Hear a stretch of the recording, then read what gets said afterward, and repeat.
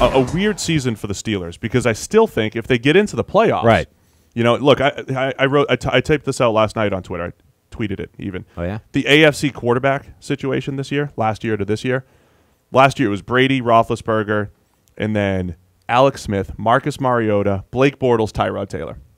This year it's Brady again, both Mahomes, MVP Mahomes, Deshaun Watson, Lamar Jackson in that crazy offense, Phillip Rivers, and now Andrew Luck.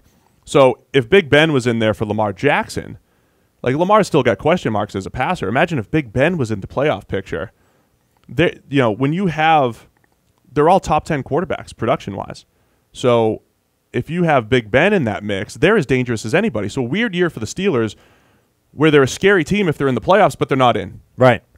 And really it's just come down to the fact that, it's depending on which way you look at it, right? Either the fact that they randomly laid eggs against terrible teams, Oakland, etc. Yep. Or that they were just not quite able to beat a couple of good teams. You know, they lost a really close game to the Saints. They lost to the Chargers. Right.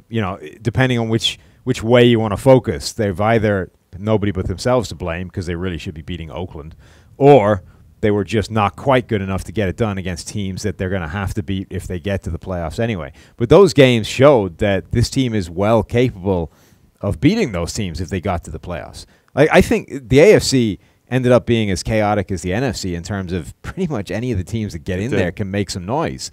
Yeah. Like the Chargers are one of the best teams. They're in as a wild card. Because they all have viable quarterbacks and reasonable defenses. The Ravens, we've said, are a horrible matchup for most of these high-powered offensive teams.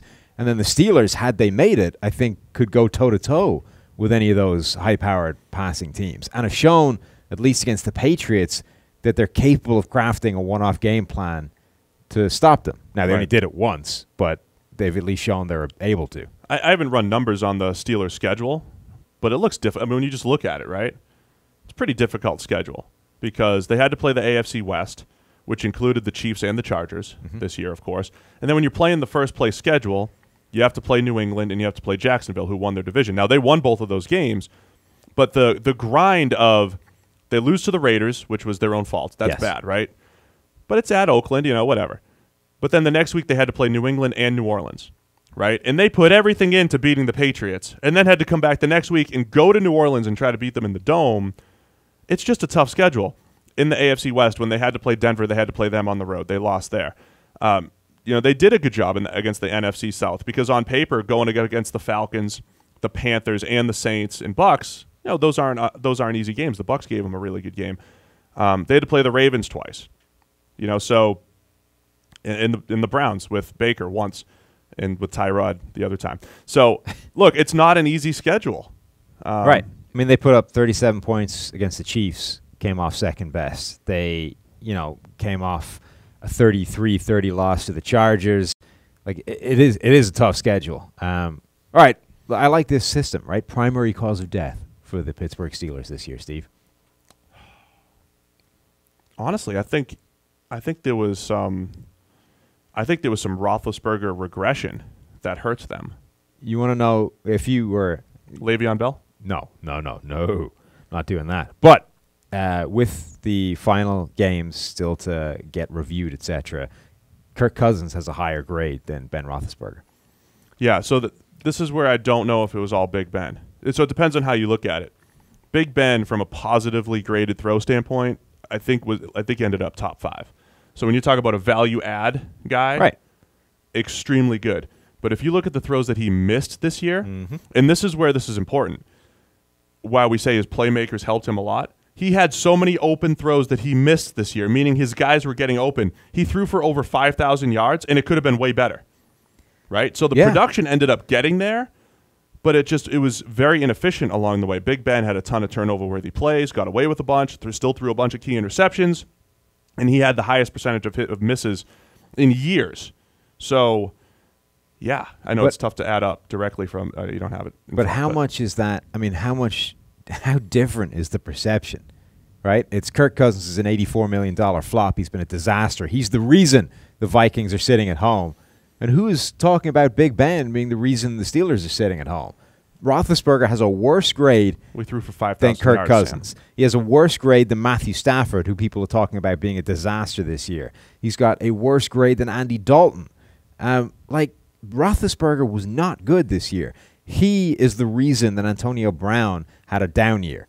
Like, he was just missing Antonio Brown an absolute ton. Now, the Antonio Brown down year talk has gone away a little bit as well because he got a bunch of touchdowns. But Antonio Brown's grade this year has been a disaster compared to the previous seasons because Roethlisberger was missing him. And you can't get a good grade, essentially, without the quarterback helping you out on the back end because he's the guy putting the ball where you need to get it. So I think a big part of it is you look at Roethlisberger's grades week 1 through 5, they were bad. He was among the bottom 4 or 5 starting quarterbacks in the NFL. He did get better down the stretch, did have a bunch of good games. But even the Oakland game, he made the big comeback with injury. The grades were showing him throwing the ball through defenders that were getting caught for touchdowns. So the ultimate production got there.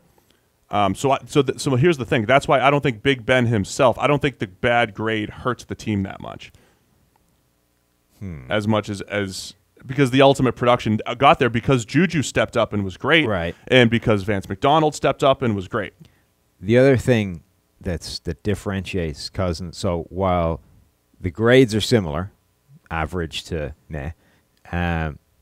Kirk Cousins was among the 5 most pressured quarterbacks in the NFL. Roethlisberger was the least pressured quarterback in the NFL. A much better situation. So again, like we said before, there isn't that much difference between those two offenses, except one has the best offensive line in the league, the other one has a terrible one. And this year, the quarterback situation was pretty much the same, except Roethlisberger made more big-time throws, but then he also had a dramatically better platform to work from. I still think ultimately, and that's fair, ultimately it's still their defense. So you're going primary cause of death, the defense? Yeah, because when they needed the defense, Saints 31 points and Chargers 33 points, and they had a great game against New England. They figured that out. Well, they threw everything 42. at that. But like when they had to, essentially, yes, they put everything into the Patriots game plan that week. Both when they had to shut down a good offense, and this is what we're saying, defense is often dependent on who you're playing. What can you do to slow down the Chiefs? They couldn't. Mahomes had 6 touchdowns against them. They couldn't slow down the Saints when they needed to. They couldn't slow down the Chargers when they had that huge lead. Ultimately, it's this defense, kind of similar to the Patriots. They pretty much do a good job beating up on bad QBs and bad situations, but when they face the good guys, very rarely are they throwing out that New England game where they played well. Yes, that is true. If you were identifying the problem with the defense, what would you say it is? I still think it's on the back end. They started to get more, like Watt was really good. TJ Watt was really good getting pressure in the second half of the season, but they don't get pure edge pressure the way the really good Steelers defenses did back in the day. It was James Harrison and Lamar Woodley, consistent pressure off the edge. 3 first-round picks into this, only one of them has turned out okay. Right. Bud Dupree still has an issue and all that stuff, but still like on the back end, inconsistency from Sean Davis. I know Terrell Edmonds was better than we expected, but still not worth really a first-round pick just yet. Joe Hayden did some nice things, which was great, but when you had to throw Cody Sensabaugh out there, he was up and down. There's too many questions on the back end. Yeah. Artie Burns struggled when he was out there. There really isn't enough talent on this defense, and when you face the best teams or the best offenses in the NFL, it's typically exposed. You've also got to question the fact that their defensive coordinator didn't appear to know who he was about to face in Week 17. He was concerned about how they were going to cover Tyler Eifert. Both Tylers. Who'd been on IR. Yeah, so we were like, oh, he obviously just misspoke.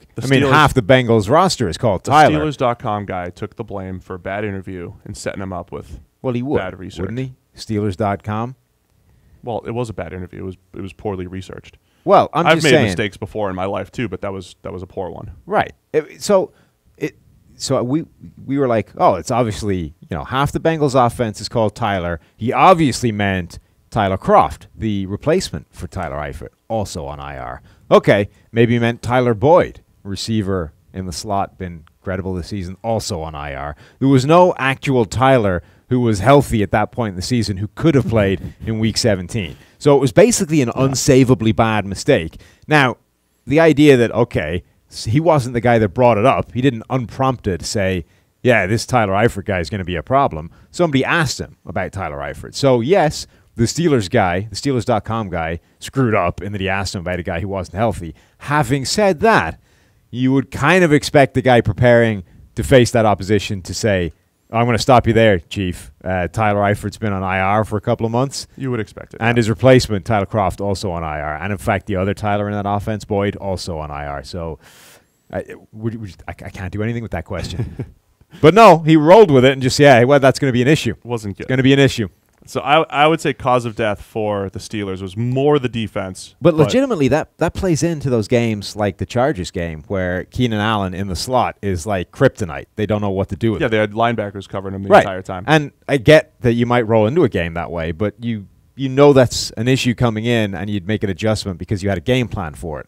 If you don't know who the opposition is or what they do, like how are you supposed to stop them? Cause of death defense. Primary laying cause an of egg. death. Primary cause of death. Laying an egg against the Oakland Raiders. Secondary cause of death. Secondary. Tertiary? That's Big Ben.